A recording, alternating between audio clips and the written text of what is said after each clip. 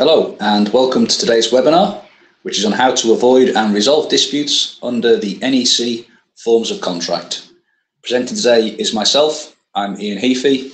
I'm a member of the NEC4 contract board and a director at In Construction Consulting.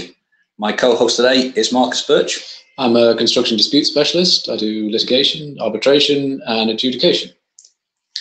In terms of the agenda for today in the webinar, we're going to look at dispute avoidance in NEC4, the procedures and process to try and avoid disputes before they occur. Then we're going to touch on the final assessment process, and we'll use the ECC, the engineering and construction contract, as an example for that. Then we'll look at the dispute resolution procedures, W1, W2, and the new W3, which again is relevant to the ECC. And then finally, we'll give an overview of the dispute resolution service contract. And then there'll be time for Q&A at the end. And in fairness, you should have access now to a screen that allows you to submit questions for the webinar. So feel free to submit questions at any time. If they're particularly pertinent to what we're discussing, we'll pick them up at the time, or if not, we'll leave them to the end. Well, I'll ask the first question, if I may, Ian. This is all about disputes today. Why are we talking about disputes under NEC? Spirit of mutual trust and cooperation. Why the focus on disputes? Well, I think it is fair to say that we do try to avoid disputes occurring, or at least reduce their effect if they do happen under the NEC forms of contract. And there's a number of procedures built into the contract itself to try to mitigate or avoid disputes. Perhaps the most important one is clause 10.2, as it is in NEC4 now, which is the requirement of the parties to act in a spirit of mutual trust and cooperation. So there's a requirement here for the parties to be, if you like, fair and reasonable, to try and work together to reduce or mitigate the effect of events that could turn into disputes, or to be perhaps more reasonable in trying to agree how those disputes are dealt with and resolved, albeit they're always governed by the actual rules of the contract. They have to comply with what the contract says. Another big thing we have in the contract is early warnings. Early warnings is a proactive risk identification and mitigation tool. The idea being that either party can raise an early warning of an event which they think will affect time, cost or quality. And that's regardless of who's liable, who's responsible, whether it will or will not become a compensation event. The idea being that regardless of cause or liability, you raise the issue, you deal with it as quickly as possible in a way that brings advantage to all those affected. So there's less likely to be, a cost or delay flowing from it that could then become the source of a dispute. So trying to head off issues before they balloon into issues that can become problems.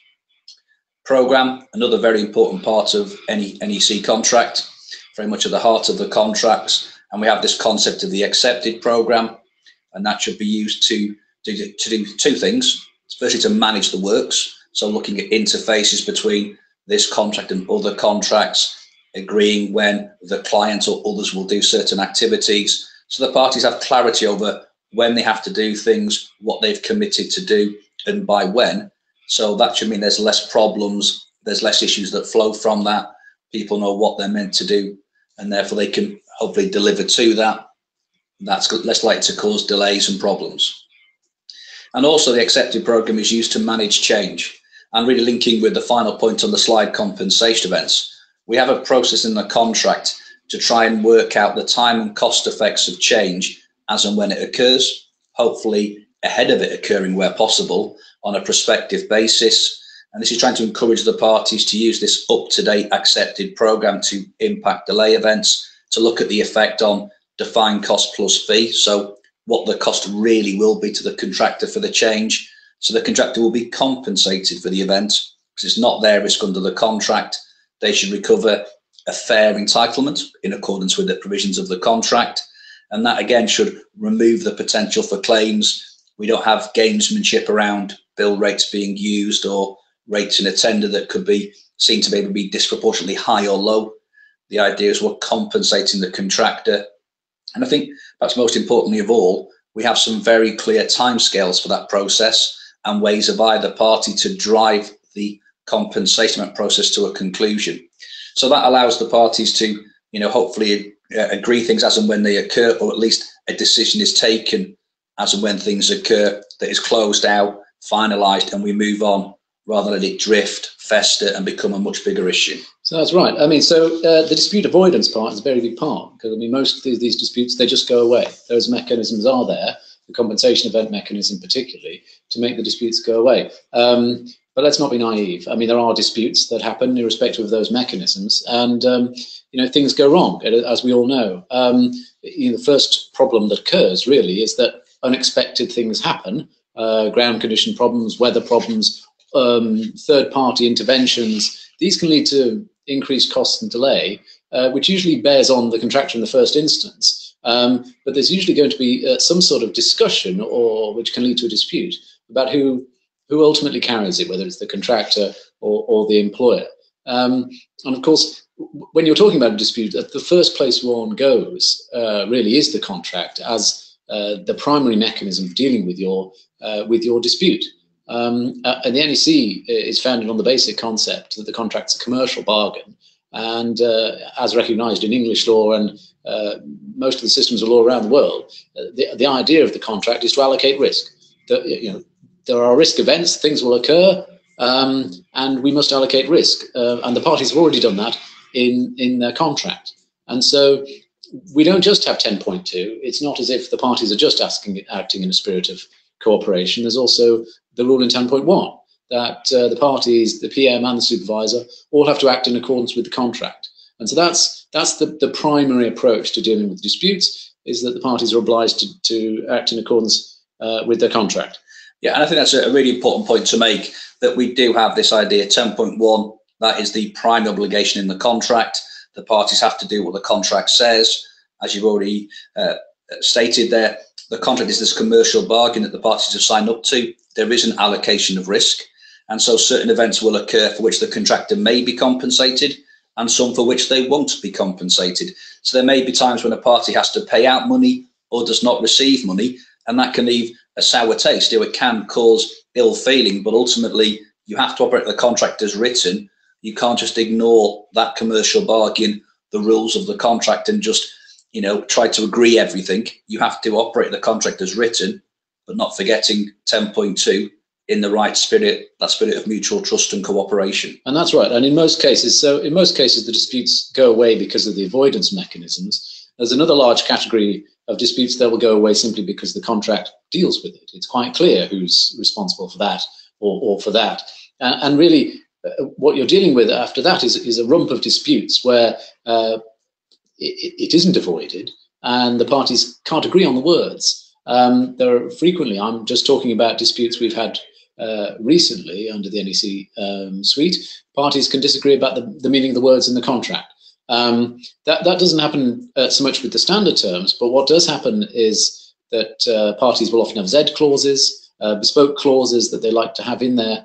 And those Z clauses might be well drafted in themselves and might work well in other contracts, but they might not fit well with the mechanisms of how standard NEC works, particularly in relation to assessment of events and allocation of risks. Another problem you have is that there's different sections of the contract. You have the main conditions at the front end, the contract data, which has the employer's part and the contractor's part, and then you have the scope, which under NEC3 was works information. And we've seen cases where there's language in those three parts which don't fit together very well. That can lead to disputes. And the final example we've cited there is defining the work. When people divide work into sectional completions, it's in the options X5 and X7, there's frequently a discussion about precisely what work was in what section. Disagreements also about the assessment of compensation events. This isn't really a legal point purely. It's about, you know, what is this compensation event worth, particularly prolongation cost claims. Quantity surveyors need to come in, assess the delay, see what the run rate of cost is, and there will be disagreement about that. It's a technical dispute. And finally, you know, the reasons for disputes that we see is people failing to operate the contract mechanisms. NEC is particularly dependent on applying the correct level of commercial management resource during the running of the contract, during the construction phase, to update the program, which is a key dispute avoidance mechanism, and doing assessment of compensation events as they happen before other things have changed so that you can isolate the effects. And people don't do that. And there is a problem of leaving things to later. There's a problem of not assessing and of not therefore getting any agreement as to who's assumed the risk of a particular event until later in the piece. But we've introduced some changes to the suite, I think, Ian, now to speed up that process and to oblige parties to get that final resolution. Yeah, that's right. Within NEC4, we brought in a couple of provisions to deal with final assessment. The idea being, as you've outlined already, that the processes in the contract should lead people to agree things as and when, that there are processes to follow to close out compensation events, etc. However, we still saw in NEC3 issues where things weren't being closed out, people were agreeing to disagree, and then things would drift on for a considerable period of time, and then other events would impact upon it and things weren't being closed out. So the first thing we've introduced is a way of agreeing defined cost on a rolling basis. So this applies in the cost reimbursable options, C, D, E, F, where payment is made based on defined cost plus fee. And the process covers under clause 50.9 how the contractor can propose that elements of defined cost are signed off, are closed out and agreed. So the idea is the contractor decides when that element of defined cost is ready for submission. Ultimately, it's their records. They have to be comfortable that they have all the invoices in, they've settled any disputes with suppliers or subcontractors so they can definitively state what that element of defined cost is. They put that forward to the project manager, make the data available for the project manager to review. So we're not expecting here for the contractor to submit boxes and boxes of files, rather make them available, possibly electronically, for the project manager to inspect. The project manager has a 13-week period in which to inspect those records. That's a maximum period. They can do it quicker, then great. On the back of that, the project manager either accepts it or requests for more information if there's a lack of detail in certain areas, or asks for things to be corrected if the project manager believes them to be wrong. The contractor then resubmits within 4 weeks, and the project manager has a further 4 weeks once those amended, revised records are provided. And again, the process is either to accept it or issue a correction to it. So the project manager doesn't have to accept it. They can say, this bit's okay, but this bit is wrong because, and change it. But the idea being that through this process, you do have, in effect, a closed out element of defined cost, not sort of to being reopened. And it just means that as you progress through the project, you can close out defined cost. So at the end, there's very little work to do to get the final amount of defined cost plus fee agreed. And so that must take the pressure off the final assessment process if you've already agreed on the defined cost as you go along. Absolutely. And I think also it will hopefully give more security and comfort to both parties over what that defined cost is. In that there isn't a risk that you're going to get a lot of disallowed costs if you're the contractor at the end of the project suddenly being taken out when you didn't anticipate them. And also that when you've closed out an element of accounts for an element of work or for a period of time, the contractor then can't come back against that. So, you've got to be careful about exactly how you stipulate what's being agreed and what the coverage is of those defined cost records. But the idea is once they've been closed out, they are fixed, they are final. And so, as you say, quite rightly, there's less to agree at the very end. But then you still do need a final assessment process in some projects. Yeah, absolutely. I mean, and I think this was an issue that did come through within NEC3 feedback, that there wasn't a way within the contract to actually conclusively close out the final financial arrangements between the parties, to actually close out the defined cost plus fee, so it could never be reopened, to close out the total of the prices, so that someone couldn't then try and claim retrospective compensation events.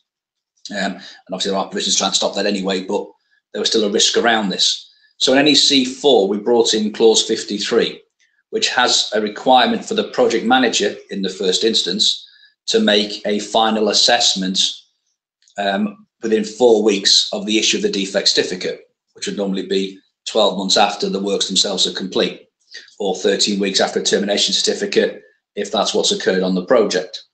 So the project manager has this duty to issue this assessment, but if they don't, then the contractor can do the assessment. Whoever does it has to give details of how they've made the assessment, and if the parties agree to the assessment made, again by either party, the payment is made.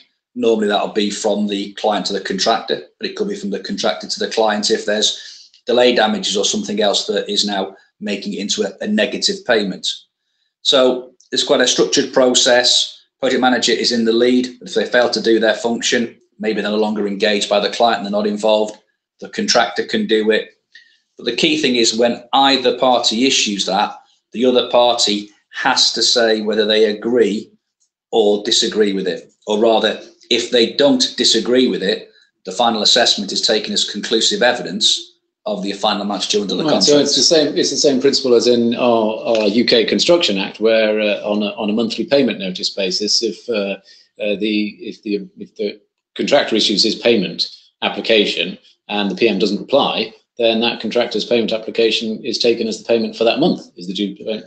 So it's effectively applying that, but in the final assessment context. Yeah. So the idea is it's trying to get quite a simplistic process, but it is creating this mechanism of of forcing the parties to either formally disagree or either formally agree. But if they're silent, that's then going to be agreement after the end of the timescales in the contract. I think someone's just raised a question there around, does the contractor have to remind the project manager they failed to issue the final assessment? And the answer is no. The process is project manager has a duty to issue it. If they don't, the contractor can issue it. Back to 10.2 then, mutual trust cooperation. There's nothing stopping the contractor saying it's been 4 weeks or we're coming up to the 4-week stage. Have you done it, project manager? And there's nothing stopping, again, looking to work together to do that. But if the PM doesn't do it, the contractor can issue it. But whoever issues it, the other party can raise an objection to it. But they have to raise that formally, and they have to then start one of the dispute resolution processes under the contract. Right. So it's not just a pay less notice or a pay more notice, depending on which side you're on. It's a formal dispute at that point. Yeah. The idea being that we don't want things to drift and people either be silent or agree to disagree. It's almost railroading the parties into, if you don't agree, you have to formally disagree, launch a dispute resolution process, and that way we are now into a mechanism with set timescales to get to a final conclusion. Because the way it works is you do each stage of the dispute process and you have to move into the next one within a set timescale.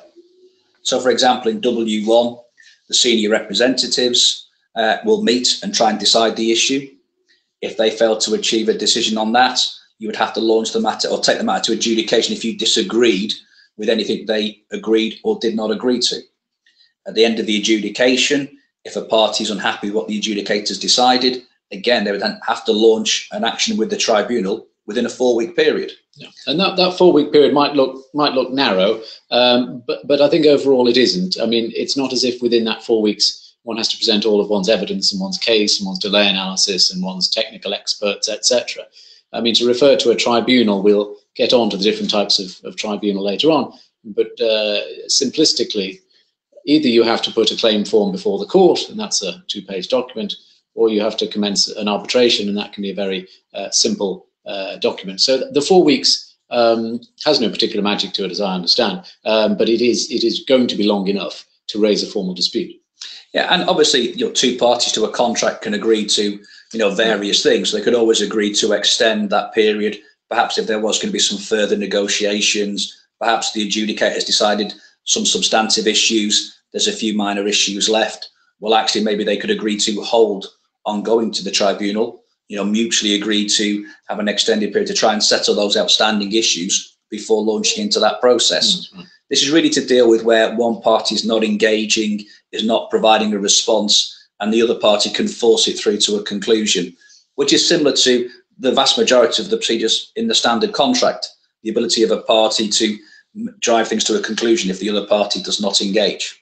We see it in compensation events, program acceptance now. A couple of other questions have come in from people on the webinar. This process, in terms of the final assessment clause 53, that applies to all of the main options, and we have similar versions of this in all of the contracts. So all contracts in the NEC suite, or all the main contracts, have this final assessment process, and it covers across all main options. Okay. I think probably good now to work on to the dispute resolution options, because we've got W1, W2, and W3, and effectively those are a sort of NEC code for different. They're not different types of dispute resolutions in themselves. They're different mixes of dispute resolution styles, and we'll explain that. The first thing to think about is what is going to be my choice of option. It's as a matter of principle, it's entered by the client. First part of the contract data is provided by the client, the employer, and it's that choice. I mean, of course, it can be negotiated if the contractor has any sort of leverage in that respect. Frequently, clients that are doing large projects like to have a single option with all of the contractors, so they know what they're doing. So it's frequently just imposed, for want of a better word, by the client in contract data part 1. Now, the reason why there are several choices is simple, that different projects have different requirements, but also, one has to have regard to the prevailing legislation. Here in the UK, we have the Housing Grants Construction and Regeneration Act that we typically just call the Construction Act, and that requires for all construction operations contracts in the UK that adjudication must be available. And so a specific provision has to be made for those, and that's the W2 has to be used if you're construction operations in the UK, because adjudication is available in W2.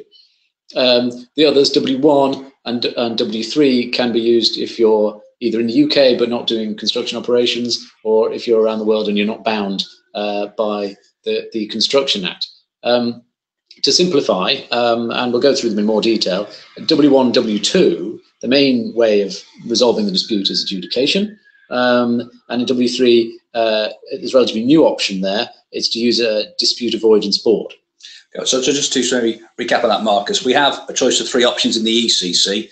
I think it's worth pointing out that W3 only appears in the ECC contract. It's not in the PSC, the TSC, the supply contract.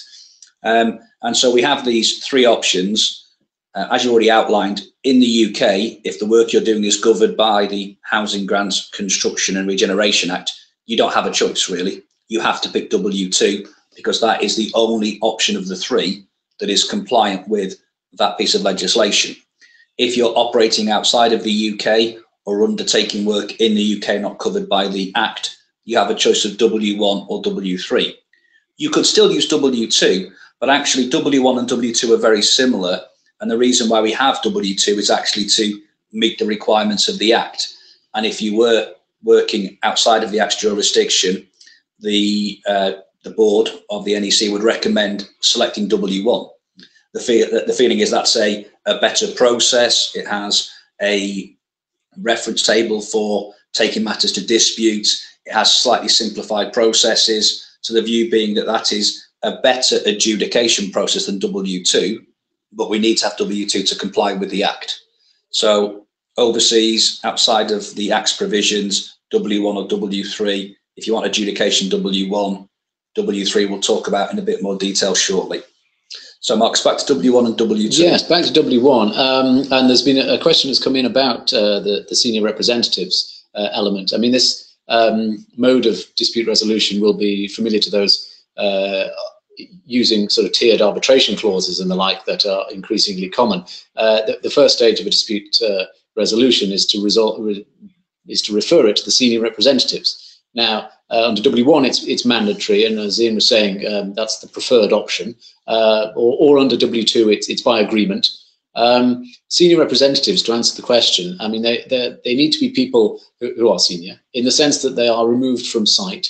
They are removed from the day-to-day operation of the contract. So not just from the works, but also from the commercial negotiations. The idea is that you have someone who's sufficiently senior and sufficiently separate to take a cooler view, who is not affected by discussions that may have been going on for months, people taking particular opinions, entrenched views, people are possibly invested in them. Yeah. We need somebody at not necessarily at board level, but at a senior level who can take a step back and see what is the dispute worth financially, what is it worth in terms of the progress of the project, and what's most important here. And hopefully if you get one from each side that's got that perspective, Doesn't have to be someone technically qualified. Just has to have somebody with the gravitas, with the seniority that can make a decision, can bring his side with him and can make a decision. Effectively, if you were, a good analogy is if you were going to mediation and you wanted to send somebody along to make the decision as to whether to mediate or to settle at a particular level, it'd be that sort of figure. The process that's put in place here reflects the sort of people that the drafters had in mind. It's a very short statement of case, 10 pages, executive length, with some supporting evidence. Parties can always agree longer, but typically these things work best if it's done on a limited amount of paper. It's an informal process. The parties can agree how it works. The senior representatives can ask for an expert to assist them. They can ask for a mediation to help work through issues. There's no limits really to it, but there is a time limit to it because of the dynamic of trying to bring people to a resolution, to oblige them to act, to resolve their disputes. Yeah, I think it's a key thing. There is a time limit. We don't want to turn it into a talking shop where people spend weeks, months, extended periods of time talking but not getting anywhere. So there is a time period. Again, that can be extended by mutual agreements, but it can't be used as a delaying tactic by one side. And in terms of the process, as you said, it can be very informal. We've deliberately not within the contract specified how it should work, because this was really going to be a consensual dispute resolution process whereby the parties are looking to do a commercial deal in effect. They're looking to agree, can they come to a compromise, or can they both agree a particular interpretation to resolve the dispute? If it's got to this stage, it's probably going to be an issue that isn't clear cut, and therefore there may be some way of compromising or coming up with some sort of deal that will satisfy both parties, and this enables the parties to do that using whatever form they think is going to help them to achieve the right result in the end. That's right. And if you can't get agreement at senior representative level, then W1 and W2 envisage that you go off to an adjudicator. Now, an adjudicator is an independent third party, completely independent of the parties. There are a few options in relation to identifying an adjudicator, and we would recommend everyone give very careful thought to this. The first is to name them in the contract, either an individual, or sometimes it's useful to mention a panel of people who can potentially be adjudicators to deal with availability issues and so on. That can have drawbacks as to availability, etc. Or indeed it may be impossible to agree at the outset of the contract.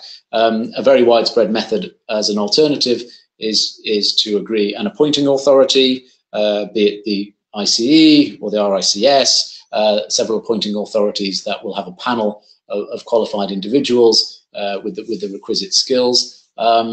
It's under the NEC suite. It's now possible to appoint an adjudicator under the Dispute Resolution Service contract.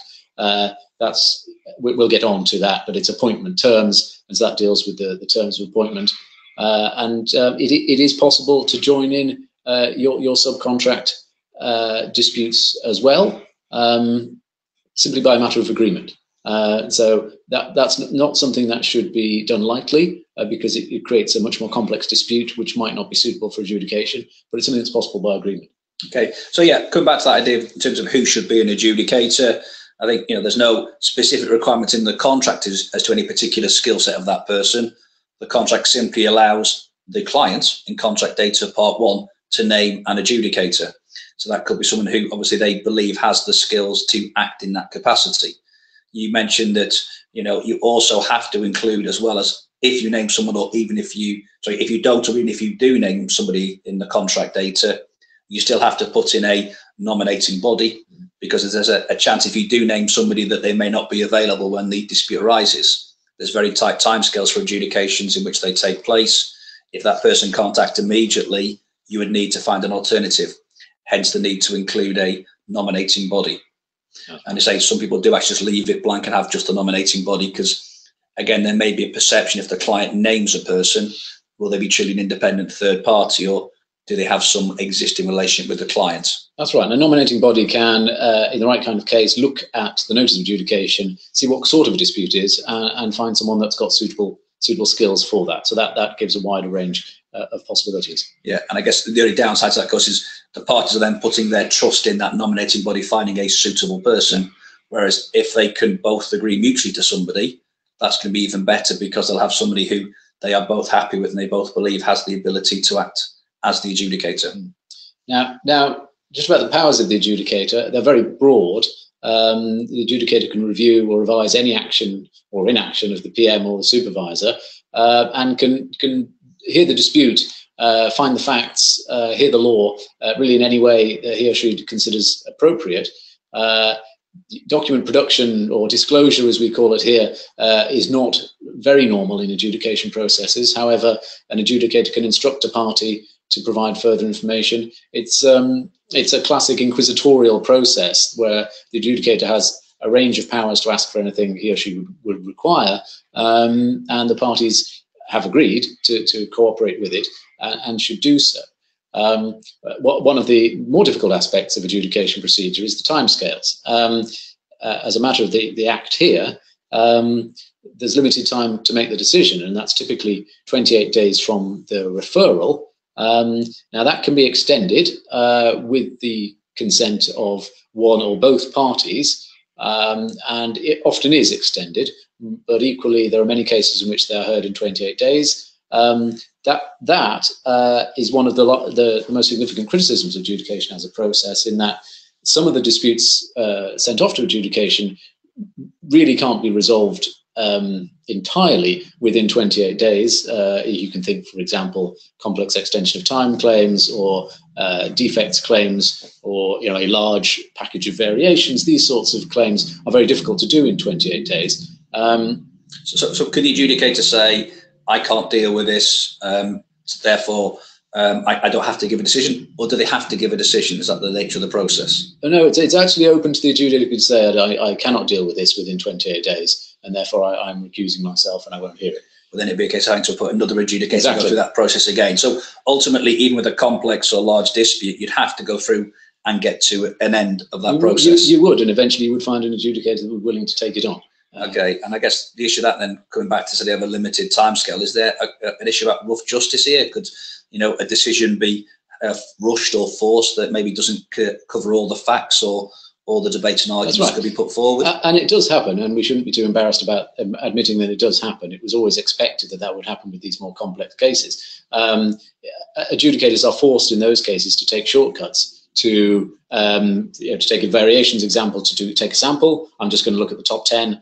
And on the basis of my decision of those, I'm going to apply that pro rata through the rest. That's extremely rough justice. To take extension of time decisions purely on the basis of the programs with very little investigation of what actually happened, that's the way it is. But I mean, the core of what happens with an adjudication decision is it's binding, but it's not final. The ultimate saving for the procedure for these over complex cases is that if one party isn't happy with the decision, it can be referred up to the tribunal for a decision which would be final. Okay, so decision, say, is binding but not final. When you say it's binding, and it's binding as a contractual obligation, so similar, I guess, to possibly even the cause of the dispute, which was someone disagreeing with a contractually binding decision that they disagree with, such as a project manager assessment of a compensation event. So how would somebody enforce or get a party to comply with the decision of an adjudicator? Well, that's right. On a very basic level, you start with a contractual claim, and then once you've got an adjudication decision, you have a contractual claim. So you're right in saying that conceptually it doesn't advance the party much. Now, the law has recognised this, and how we take that forward is that the statutory support for the rapid and no questions asked enforcement of adjudication decisions. Now, this starts in the UK with our Act. The full title is now up there, which makes provision for summary enforcement of adjudication decisions in technology and construction courts here in the UK. That's a fast-track procedure, can be done within a month. And crucially, the courts won't go back to the merits of the dispute. They will take the decision, say this is a decision, this point has been decided by the adjudicator, and we'll enforce it unless there's a lack of jurisdiction, whether he's gone ultra vires beyond his powers, or there's been a lack of due process or bias or something serious of that nature. That's the model. In Australia also, that's on a state-by-state basis in Australia, where they have similar legislation to enforce adjudication decisions. We've cited Singapore as well. Hong Kong, it isn't there yet. There's a process in place to enact that legislation. It has taken some time as the local legislature decides between the different models of legislation, but we're hoping that soon there will be legislation in place so that in Hong Kong you can get a fast track enforcement in the courts and therefore convert your adjudication decision into a court judgment very quickly. Okay, so I guess what we're saying is that in these particular locations, statutory support enables a party who is successful in adjudication to get that decision complied with very quickly with that court support. In those locations where you don't have that, then it becomes a matter of contractual obligation. I think some courts in certain countries may also give quite a lot of credence to that decision and may well enforce it fairly rapidly. But ultimately, it's still going to be a contractual obligation that the parties should comply with in accordance with clause 10.1. Yes, absolutely. So even in the countries where there isn't a straightforward enforcement in that way, a lot of countries will be influenced by it and will enforce it as a contractual obligation.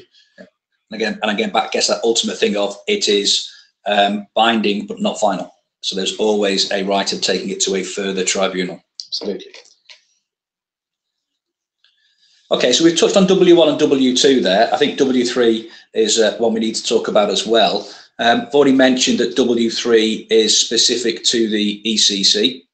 And the idea behind this is to create a board that tries to work with the parties to resolve disputes, either, hopefully ahead of them happening. So actually being proactive, being engaged with the parties to anticipate disputes before they occur, or if things start to become disagreements between the parties, helping them resolve it. So the members of the dispute board are appointed at the start of the project. They visit site, they're involved, they get to know what's going on the project, so they can take on this proactive function. The dispute avoidance board can either be one person or three people. If it's a single person, that person is appointed by the client. If it's three people, the client and the contractor appoint a person each, and they jointly agree a third person. And the key thing in terms of who is appointed as members of the DAB, it's people with the sort of the gravitas or the seniority, the respect of the parties, that the parties are going to listen to their opinions and take on board what they suggest. So I think careful selection will be important to make this process work effectively. And one of the key things to understand here is that the Dispute Avoidance Board makes recommendations. They do not make binding decisions. So it's up to the parties to decide whether or not they will agree with that recommendation and put it into practice. They do not have to. And why would we have a dispute resolution mechanism that doesn't create a binding outcome? What would be the purpose of that? Okay, well, if the parties do want a binding decision, then they can pick W1 and they can have adjudication and they can have a contractually binding decision made by a third party, independent of the parties, as we've described already. The idea of the Dispute Avoidance Board is this idea that it's a much more consensual process whereby the parties are saying, let's bring in this third party to help us try to resolve and diffuse disputes, almost acting as a quasi-mediator, but also offering recommendations on how to resolve things if the parties can't be brought to the table and help to negotiate a settlement. And I suppose the fact that if you've appointed one yourself and you've been involved in the appointment of this board and you've got to know them over the project, that creates a sort of a loyalty, and people would be inclined to put those recommendations into effect even without it being binding. Yeah, absolutely. And hopefully these people, they have the gravitas, they are people who the parties do respect. And if the Dispute Avoidance Board says, well, we think this is the way forward, or we would recommend as this is the solution to the dispute, or here's how we think a tribunal may deal with it, then the parties could think, well, we can go with that, or we can ignore that and go right the way through now a formal process, spend a lot of time and money, but actually come back to the same point in the same place. So, and also another reason by not having it as a binding decision is that when you have a binding decision, you have winners and losers. And that then encourages the parties to maybe hold their cards closer to their chests, not to declare all their issues or their problems and share them with the Dispute Avoidance Board. And that you may then get, the parties trying to get lawyers or experts on their side to try and convince the board that their position is right, when actually we want the board not to be bound or constrained by having to comply with even the rules of natural justice. You know, the idea is that they can maybe offer suggested commercial deals to the parties. There's almost no limit to what they can do. You know, ultimately the parties can ignore what they say if they feel they're going outside of their remit, etc.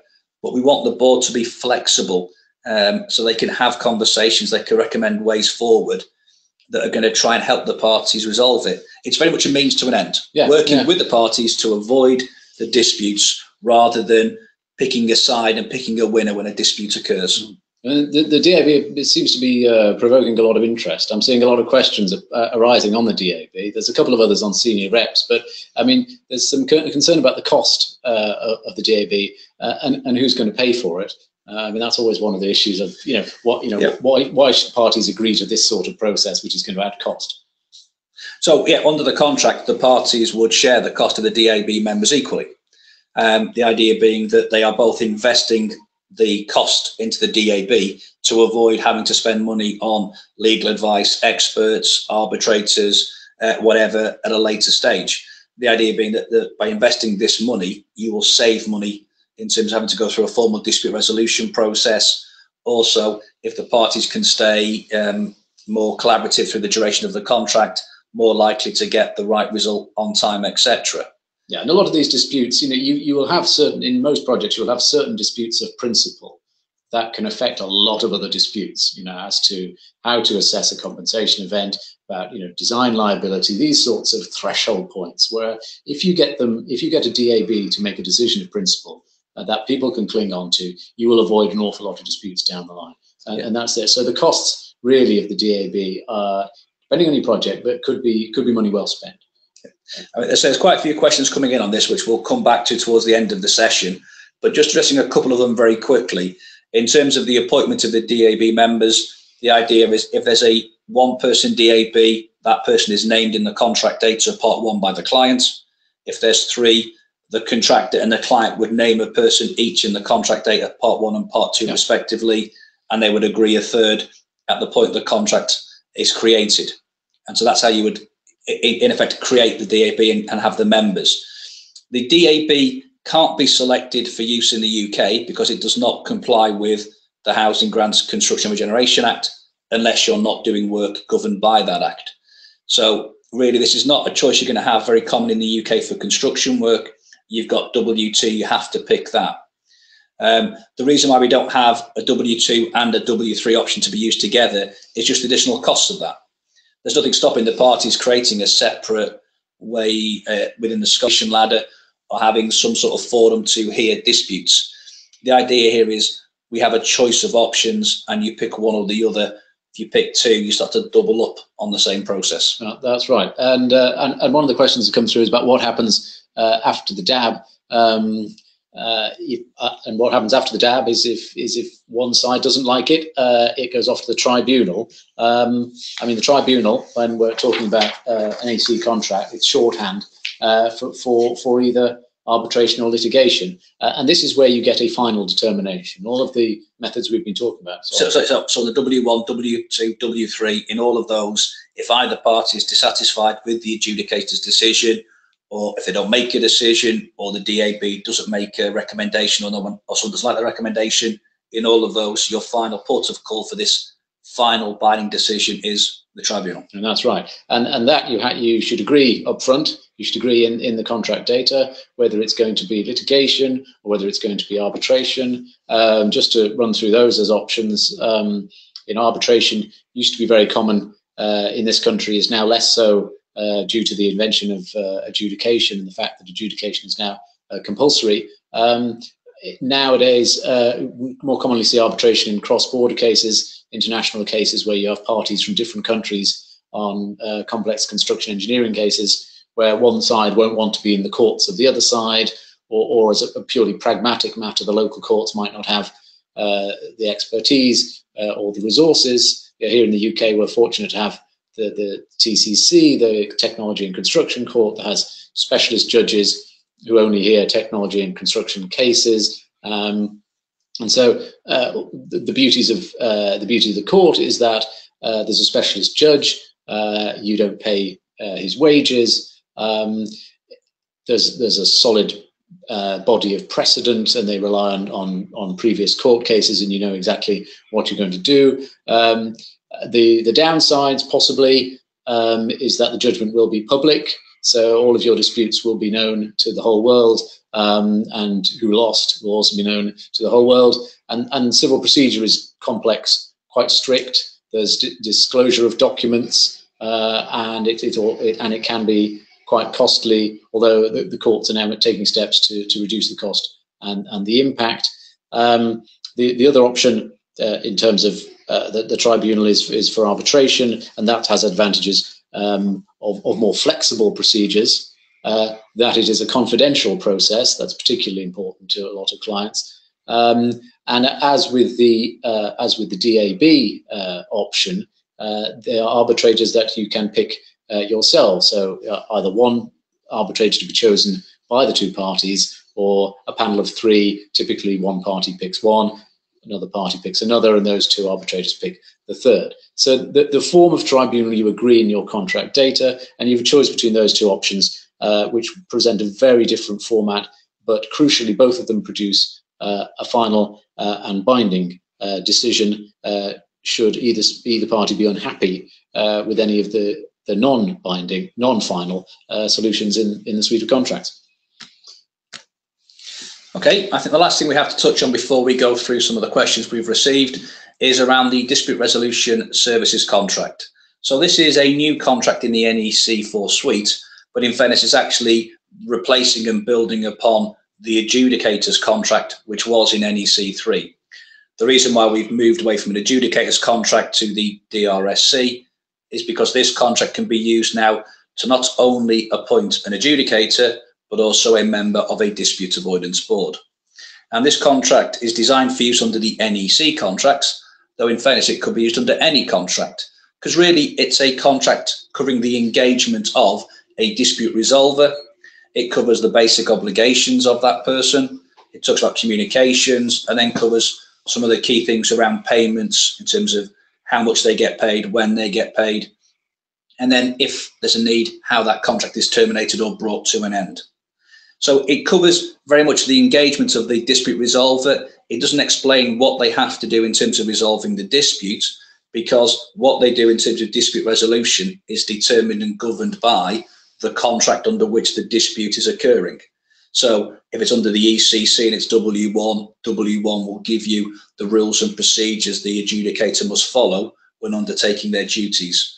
The same for W3 for a DAB board member. Yeah. Okay, so that's it in terms of the slides we had to cover. We've got a number of questions now, so I'll just start to pick up on some of these. There's a question there, is W3 option NEC4 only or available for NEC3? Yeah, it is new in NEC4, it wasn't in NEC3. I guess it could be used there, but yes, you would need to do some work around changing maybe some of the clauses, adding Z clauses to give effect to it. Yeah, there's another question there about the DAB. There's quite a lot of interest in the identities of the individuals, whether they should be from independent third-party outfits or whether they can be from the client or contractor organisations. I mean, that's entirely up to the parties. I think the concept of it is that they should be external, independent entities, but I suppose it is possible to appoint DAB members, senior individuals within the two organisations, again, ideally removed from the project. That may it may create more of a dynamic that assists companies in complying with those decisions, but equally it may, it may cause a bit of friction with the other side when they decide that a particular DAB member is not independent. So I think the idea is that they should be external, but there's no hard and fast rule. Yeah, I think the recommendation, they should be external to give them the sort of the gravitas and the independence for the parties to respect what they're saying, to share their problems. If one of the members is maybe from the opposition, if you like, if you're in a dispute type situation, then you wouldn't necessarily want to share those problems with that person. It could really, I think, constrain the process. Yeah, and there's a question about, again, about DAB decisions and the challenge to those decisions and what the grounds might be to challenge a DAB decision. I mean, I've been through that scenario, and in fact, one is not really challenging the DAB decision as such. Effectively, when you go, the case I'm thinking of, it went from a DAB to arbitration, but the same thing would happen if you went from a DAB to litigation. You're not really challenging the decision as such, you're just having that dispute afresh. And the tribunal in that case did read the DAB decision, but didn't have much regard to it, because it knew that the DAB's scope was relatively limited, and they didn't apply necessarily the same tests that the tribunal would. So the simple answer is that you can challenge a DAB decision under broadly any grounds you like, or you may prefer just to hear that dispute afresh without regard to the DAB decision. Yeah. Okay, another question we've got in, someone's highlighting a concern that sometimes people who are working on a project and have disagreements don't want to refer them to senior representatives because it may reflect badly on them not agreeing it at a site level, which I think, it is a situation we can all sort of appreciate and may even have experienced. One thing we do have here, as we outlined in the talk, is that we have this final assessment process. So that would have to drive things to the senior representatives if they weren't being agreed as part of that final assessment stage. Now, okay, that only occurs at the very end of the job, 4 weeks after the defect certificate. I think in terms of getting things referred more frequently, if you like, as and when disputes actually do occur, that is going to be down to the parties, for example, managing the compensation process effectively, PMA making assessments, contractor enforcing default acceptance of their quotations where the project manager isn't engaging. So I think there are methods to try and force issues to resolution, and also maybe some education of the teams to make it clear that actually, if they can't agree at a site level, that's not a bad thing. It's part of real life, and lifting up to senior reps is the right way to go. Better that than having no decision at all. Question there about the application of the Housing Grants Consumer Redress Act. How wide does it apply? Yeah, well, exactly. I mean, that is actually not a straightforward question. The specific example you raised in the question about whether major highways projects are covered, they certainly are. The core here is the concept in that act of construction operations. I'm going to say section 105, but to my shame, that may possibly be wrong. But anyway, there's a section that defines construction operations, long list of what it includes, and there's a list of what it doesn't include. And you'd need to look at that in each case. There are some devilishly difficult cases which involve some construction operations and some which aren't covered by the Act, and then you're really in trouble. The thing to be careful about at the outset of a project is, which of my packages are definitely going to be covered by construction operations, in which case I need an adjudication provision in there, and which of mine aren't, in which case I can do what I like. So that's not a complete answer, but it is a complex question. The answer is in the Act, but not the whole answer, because there's also case law on that concept of construction operations. Okay, just looking at some other questions. We've spoken around challenges to DAB decisions. In the same way an adjudication decision can be challenged, you have that same mechanism, and you have to challenge it under clause 53. If you don't agree with it, you can't just let it stand. Otherwise, you get this conclusive agreement occurring through the silence of a party. Okay.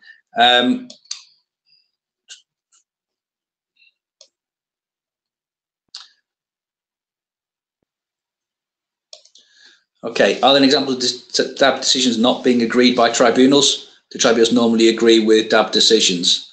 Well, certainly in terms of NEC4 and the DAB process we have here, that hasn't as yet been challenged through any further tribunal, so it's difficult to answer. Yeah, no. On other contract forms? On other contract forms, absolutely anything can happen. I have had cases where DAB decisions were overturned. This was under the FIDIC suite, but the tribunals would apply the same freedom of decision. I've had cases where DAB decisions were overturned. I've had possibly more decisions where the decision was in the same line, but as I said before, quite often the tribunals aren't really looking at the DAB decision line by line and saying, was that the right way to do it? Quite frequently they are looking at the dispute afresh, starting from scratch, and deciding independently. That may result in the same decision as the DAB. It may not.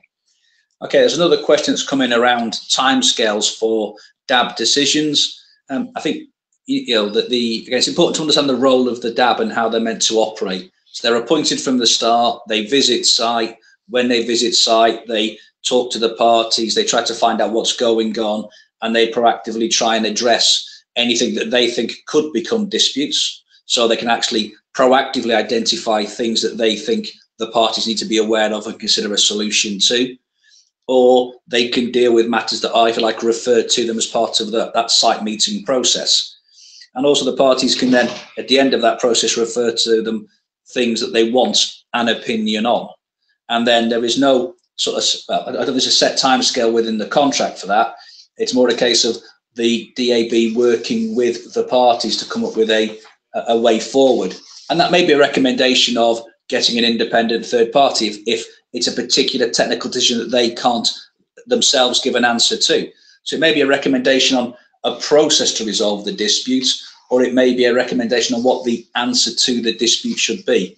It comes back to being sort of an inherently flexible process and very much a means to an end, the DAB working with the parties to try to get a mutual agreement. Okay, I think we're running out of time now. There was one final question I will pick up on, which is, how would the panel recommend the move from NEC3 to NEC4? Would we recommend it, and when to make it? Certainly, NEC3 will continue on. People are using it. There's some major projects being let under NEC3 now. Frameworks in place. NEC3 has a place and will continue. There's no need to change to NEC4. However, we would recommend people do move towards it. Really, we see it as a natural evolution that NEC4 builds on NEC3, hopefully takes NEC3 further forward in terms of new options, clarifications, simplifications, and additional content to hopefully make it even more effective and remove some of the common Z clauses that clients may write. However, there is no must change. There's no cut-off date for NEC3. It's when parties, I guess, feel comfortable to make that change. I think you'll naturally, when new contracts come up or existing frameworks end. So I think we are unfortunately running out of time. So I thank Marcus for his contribution today, and thank you for your attendance. And just in terms of future dates for the diary to be aware of, there is another webinar coming up on the 28th of March about enhancing performance through collaboration with Rod Jerob and Simon Vaughan. We then have the NEC Users Group annual seminar for the UK on the 20th of June 2018, being held at County Hall, London. And you can get further details of that and the webinar from the NEC website, neccontract.com. And I'd like to pass on our thanks to Erwin Leighton-Paisner for their contribution to this particular seminar and for Marcus's contributions. And then finally, for those who aren't aware of it, NEC4 has now introduced a digital library, which is a new format for accessing the NEC4 contracts. And you can get more information on that, again, from the NEC website, neccontract.com/digital library. Okay, so thank you for your attendance today. Hopefully you found it of use. Thank you.